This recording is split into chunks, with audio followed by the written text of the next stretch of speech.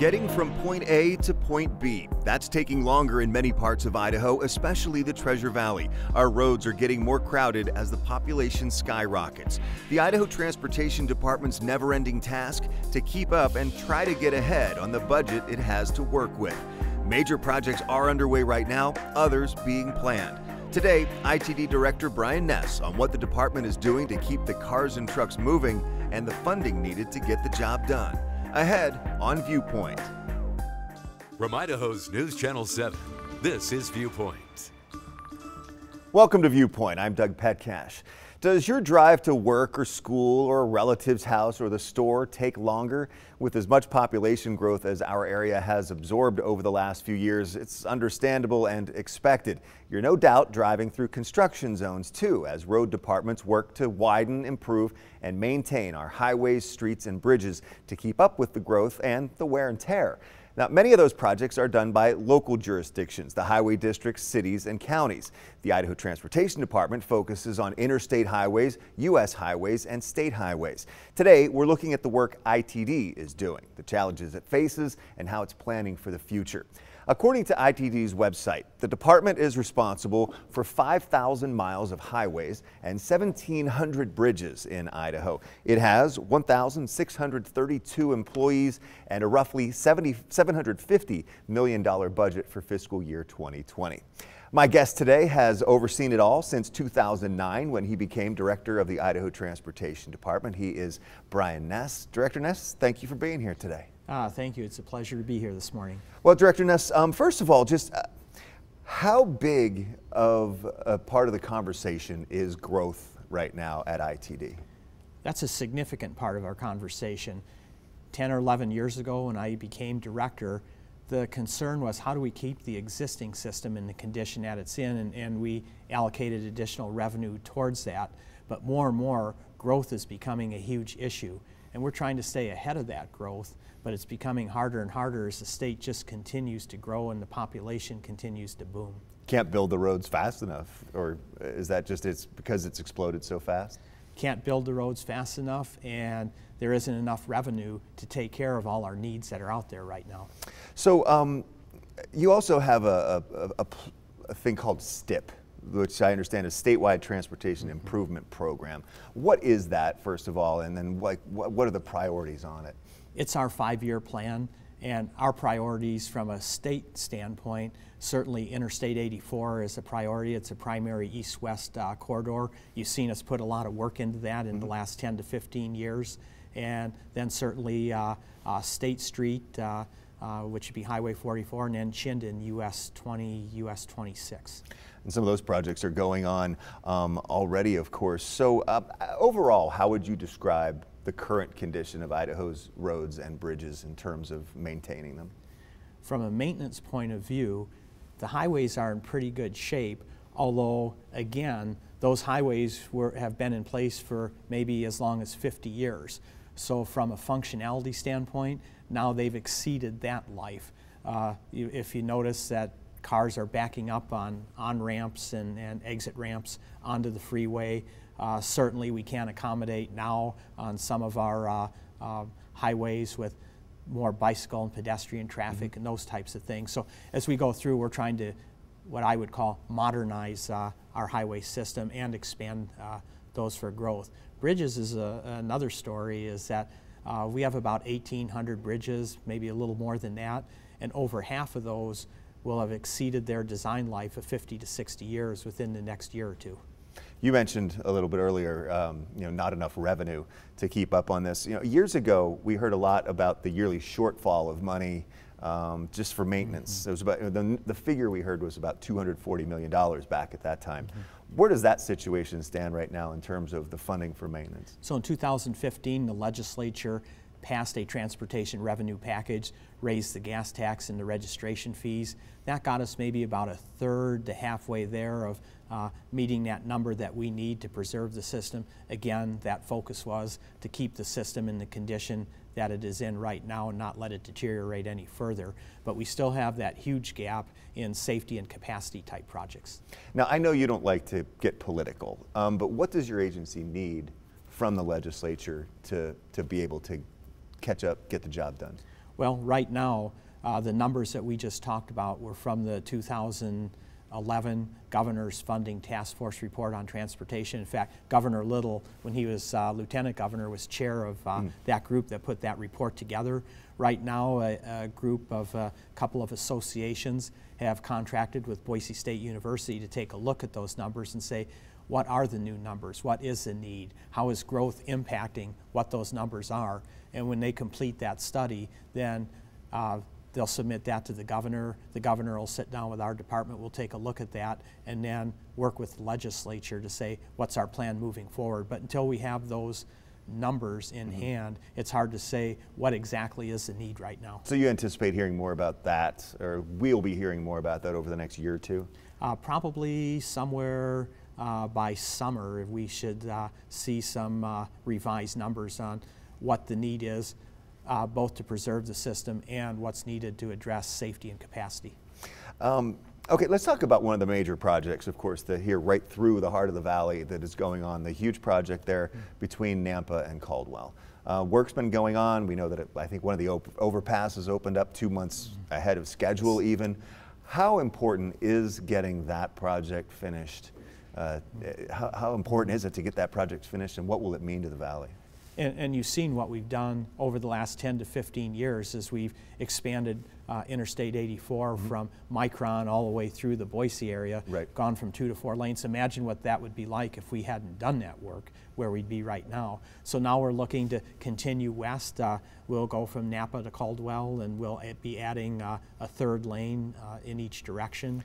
And we're scheduled to complete that somewhere around 2023. All work should be complete. And that's where the growth is happening too. It's, you know, a lot of the growth is from West Meridian and out that direction.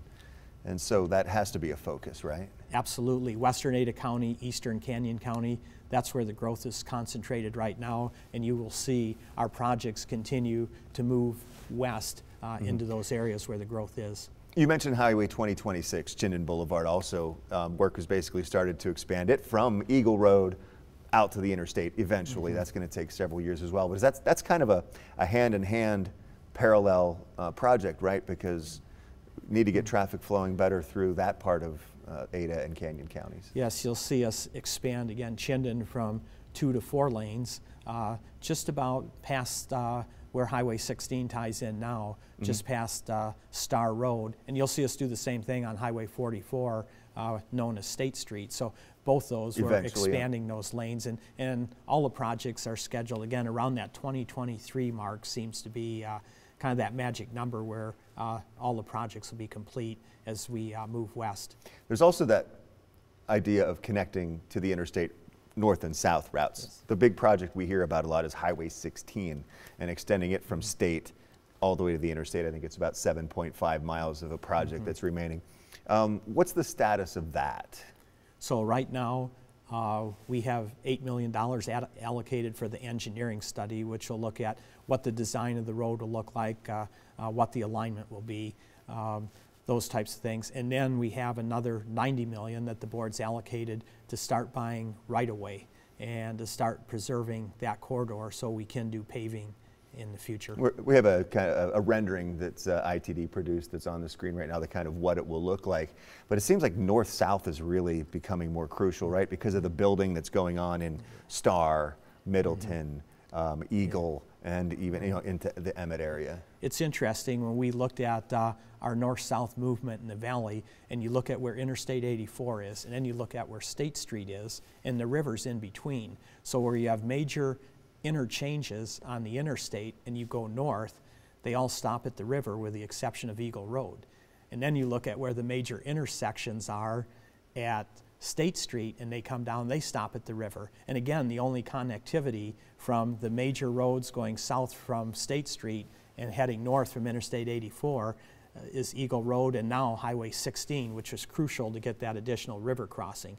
So there has to be a way now. How do you get so as you go north, then you have to go east or west then to get across the river. Right, and I guess one of the questions is it would even be possible, or is there ever a talk or a dream of having Highway 55 as it goes from Eagle north, to McCall, have that go straight through to the interstate. Is that even possible? Is there any talk of that, or adding in some other north-south routes, or is the focus Highway 16 right now? Well, right now the focus is Highway 16, and I would say was discussion at one point right before I got here as director about extending 55 across the river instead of jogging over, but those. So there was discussion. There was about discussion. That, yeah. In fact, if you go to the ACHD website, there's some information on that, about that project. But it came down to is that the money would never have been available to do that, so that project was abandoned at that time. You mentioned that some of the funding is available for the Highway 16 project, the $90 million for right-of-way purchases and things like that. I think the overall estimate is $450 million to extend it those 8 miles. Why is it so expensive to build new road now? Well, you think about what property values do in a growing area, so that's the first piece of that. And then just construction costs. We were relatively lucky the past 10 to 15 years as construction costs didn't escalate dramatically, but now with the economy the way it is, the competition for materials and particularly for people and workers, we're starting to see a spike in our construction costs. So all those things contribute to that, and it's expensive to build roadways and particularly bridges. I was going to say, you mentioned the river. That probably adds a lot to it with environmental restrictions and requirements that you have to take care of. Well, you can get a lot more information on projects that are underway right now or are planned just by going to itdprojects.org online. There's they have video presentations on there and other information as well. It's itdprojects.org. Now, when we come back, Director Ness and I will continue our conversation. Next on Viewpoint, the importance of collaboration in keeping our roads and bridges up to par. To be a great explorer, you need intelligent four-wheel drive, an active terrain management system, the most available driver assist technology of any vehicle in its class, and enough cargo space for any adventure. The all-new 2020 Ford Explorer. It's the greatest exploration vehicle of all time. Now, lease a new all-wheel drive Explorer for just $299 a month, only at your local Ford stores. Need a good reason to shop the fantastic 4-day sale at Denver Mattress? How about 4? Right now, the more you buy, the more you save. Save $100 on every $1,000 you spend. And for you sporty types, check out the queen-sized Athlete's Choice Silver, now only $664.99. Save big on the budget-friendly Summit, Buena Vista Firm, or Arapahoe. And the most fantastic of all, 7 years, no interest financing. But don't wait, the fantastic 4-day sale at Denver Mattress ends Monday. Our journey begins in the majestic falls of liquid. Scratch that, man. Just sip and chill with any size iced coffee for $1.50, or get refreshed with any of these drinks. A church divided. One side steadfast in tradition, the other searching for a change. Yeah, I think it's heartbreaking when the body of Christ divides over any issue. With the largest congregation in the West, here in Boise. For us, it's how we are treated and how our family is treated. Maybe God can use the divide for good. Tuesday, tracing the growing fracture in the global faith community, starting right here at home. Tuesday at 10 on Idaho's News Channel 7. I'm good. I'm good. I'm good. But I have a story, and I don't know where to start. I still have nightmares. I feel overwhelmed. I can't live like this anymore. I'm really not so good. But are you ready to listen? Welcome back to Viewpoint. I'm Doug Petcash. Today we're focusing on the Idaho Transportation Department's roadmap for dealing with growth. My guest today is Idaho Transportation Department Director Brian Ness. Well, Director Ness, what would you say is the biggest challenge facing the department today? Well, interestingly enough, we spent the first segment talking about funding, and while that's a challenge, our biggest challenge now is attracting and keeping good people. The economy's better than it's ever been. People are looking around at maybe other opportunities that are out there, and we had we continually lose people to retirement. That you had that big bubble that came through when the interstate program was built, and they all retired in the 80s, and now that next bubble is continuing to hit us pretty hard, and then to find new workers to come in gets harder and harder to do that. So we're concerned about being able to attract that workforce to continue to do the things that we do. Well, your workforce is also going to be busy starting later on in the spring, gathering information. We'll touch on specifically how to do that in just a minute, but how important is collaboration about, with the partners ITD has across the state? And at the top of the show, you talked about our responsibility for interstate highways, U.S. routes, and Idaho routes, and then the locals maintain their system, but they're all interconnected. And when you drive to work, you're using a local road, you're probably using a state highway, and then maybe going on a local road. And from your standpoint as the user, you really don't care who maintains or operates that system. You just want to be able to get from point A to point B. So we have to work very closely with our local partners to make sure we're coordinating things, and particularly with all the construction going on, you don't want to start having construction on alternate routes people might take as a result of construction on one project. So we have to coordinate all those things. Okay, like for instance, the Chinden Boulevard being an ITD project because it's a state highway, but then ACHD may be working on one of the cross streets or something like that. Correct. So we want to, or we don't want ACHD doing major work on, let's say, Ustick or McMillan when we're working on Chinden, because those might become alternate routes. The same way, we don't need to be working on our routes if ACHD is doing some major work on one of theirs. So we do coordinate very closely to make sure that we can keep some mobility going in the east-west direction as we continue to do that construction. So with that collaboration in mind, what's the department planning to do, I believe, starting in April?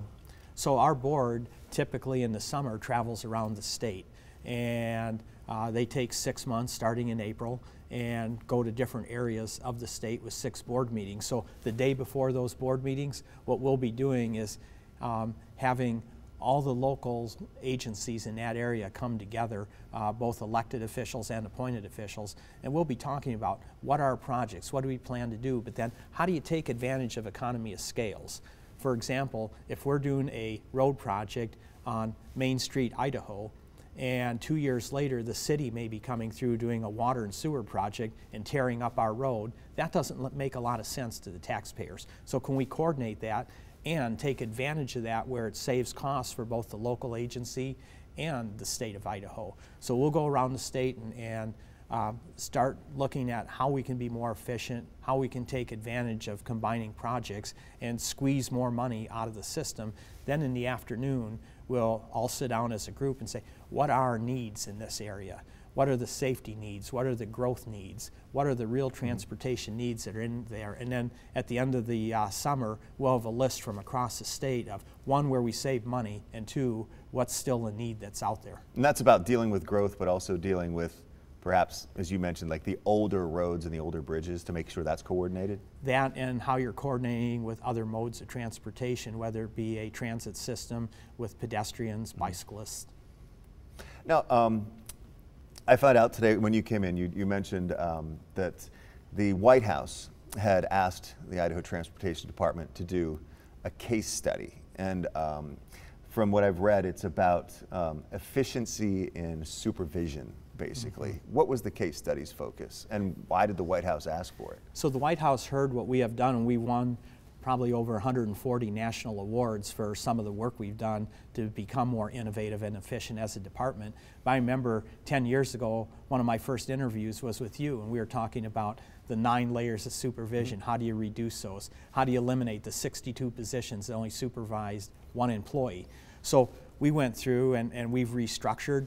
We've eliminated over 10% of our workforce, and you would think eliminating that many employees, your production would go down. But our performance measures are through the roof. They've never been better. And the morale of our employees is better because now they feel they have ownership in their job, and they're able to make decisions, not being told how to do their job. The White House is very interested in how you get better production with less employees, and asks us to do a case study. So we're very proud that that is out there, and that they're using that as a model for across the country as to how you operate a government agency. Well, how did that create more efficiencies in getting the work done? Was it in shifting people to the front lines, I think is maybe how you've described it? Yeah, a lot of it was eliminating the layers and moving more people to the front line. But in the end, I think the magic bullet was the fact that the employees were making decisions. For example, we have something now we call it Swarm the Storm, which came from the employees themselves, where they said it doesn't make sense to run 3 shifts in a maintenance garage when 30% of the time we're fighting wind or snow. And so we will meet with the Weather Service twice a week, and if the storm's going to hit on the weekend, we'll take our weekend on Tuesday or Wednesday. If it's going to hit at night, why do we come in at 7 in the morning? We'll wait and come in the afternoon and fight the storm at night. So they needed less people to fight the storm, creating a lot of efficiency and saving a lot of money, but at the same time, our percentage of time the roads were clear of ice and snow 10 years ago was 28%. Today, 86% of the time during a storm, you can drive the speed limit on the road because it's clear of snow and ice. Has this winter, particularly through the valley, given the roads a bit of a break? You know, it's interesting is we've had a pretty good winter and the valley has got a break. However, the rest of the state, they're experiencing winter and probably experiencing about as severe of winter, I won't say as we've seen in a while, but winter's alive and well in the rest of the state, believe me. So you started here in 2009. Obviously your first focus, as you were just talking about, was the efficiency and kind of the restructuring, the management structure of the department. What's the focus now for you? Our focus now is to continue to build on what we've done. Certainly we continue to look at how we deliver our projects, and that means constructing projects, getting them out on the street in a timely manner, within the scope, within the budget we've allocated, and still make sure that the quality of those projects is still there. And again, our focus also internally is continuing to develop our next leaders. As I said, it's getting harder and harder to attract people, and we have to have people ready to step into those leadership positions. Again, a lot of people at the top will be retiring in the next 5 years or so, and we're really focusing on those leadership skills that that next generation of employees needs. All right, we're going to take another time out. Another big issue that a lot of people have been hearing about, and a deadline is approaching, is about the STAR card. Yes. So I just want to get your thoughts on the Idaho Real ID. Do you have Idaho's Real ID, the STAR card? A little more than 7 months until the deadline. Next, why you should think about getting one. Buy more, save more during the fantastic 4-day sale at Furniture Row. That's 4 fantastic days to save $100 on every $1,000 you spend. With the best selection at the lowest prices guaranteed, It's the perfect time to design a new living room, dining room, bedroom, or fall into a new mattress. And check out doorbusters while they last. Plus 7 years no-interest financing. But don't wait. The fantastic 4-day sale at Furniture Row ends Monday. It's time to shake things up at breakfast. Sure, you could have the same old, or you could bite into the Chicken McGriddles or the McChicken Biscuit. Get both for just $3 and add any size coffee for $1. Got you a custom jersey. Thanks, man. Wait, it reads colon instead of colon. Ooh. You missed the accent. I know how you feel. I was missing my favorite games, but then I switched to DirecTV, and they also gave me this season of NBA League Pass. Now I can watch the NBA whenever and wherever I want. Hey, maybe next time about your half-brother. Semicolon.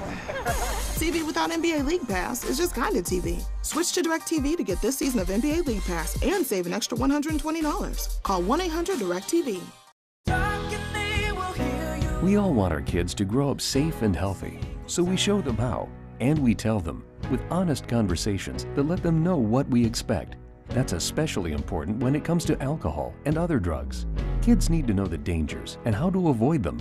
And when it comes to pain medications, opioids, they need to know that they should never be taken without a prescription and never shared with friends or family. It's dangerous and illegal. So talk with your kids, because when you talk, they hear you. There's a me no one knows, waiting to be set free. So what's the empty suitcase for? The grand prize trophy. I was born to be somebody. Well, the deadline to get a STAR card is October 1st of this year. It's the ID that's in compliance with federal law, but why do you need one? My guest today is ITD Director Brian Ness. Director Ness, first of all, why would you advise somebody to get a STAR card? If you're going to fly, or you need to get into a federal building or get into a military base, starting October 1st of this year, you will be required to have a STAR card, which is a star on your driver's license. It's like it's in the upper right-hand corner, I believe. Yes, it is. Does somebody absolutely have to get one, or are there alternative modes? They don't have to get one, and in Idaho, we're not mandating that you get one. Other states actually are mandating that you have a STAR card. So if you want to use a passport or a military ID to fly or get into those facilities, you can use that also. Yeah, and that would just be a little more inconvenient, I guess. The idea of having a STAR card is the one ID that can do all of that rather than having to carry multiple forms. Well, I believe 268,000 of 1.25 million licensed drivers in Idaho have a STAR card so far, and the deadline is approaching pretty quickly. Yes. So, you know, time is of the essence. Yes, and I would assume that there's some people say, I'll just use my passport, or we're going to have a run on September 30th, say I need to get my card by tomorrow. So I'll encourage everyone, if you think you're going to get a STAR card by October 1st, do it early, because the lines may get longer as you get closer to October 1. Oh, no doubt, no doubt about it. That'll certainly be the case. So just in general, do you know, like, why did the federal government want to have this uniform type of ID across the country? This all came out of 9/11, when those who hijacked the airplanes had false IDs, and this is just a way to track, to make sure that you are the person who has that card. It's just a more stringent, I'd call it a background check as you get that license. Okay. Well, Director Ness, thank you so much for your time, as always. I appreciate it. Thanks for the overall update on where everything stands with our roads and funding and projects and everything. I appreciate the opportunity to come on and to talk about what we're doing. We're doing a lot of good things at ITD. Thank you very much, sir. Well, that is all of our time for this week's Viewpoint. Thank you so much for watching. I'm Doug Petcash. I'll see you tomorrow on today's Morning News, and then right back here next Sunday morning for another Viewpoint. Have a great day.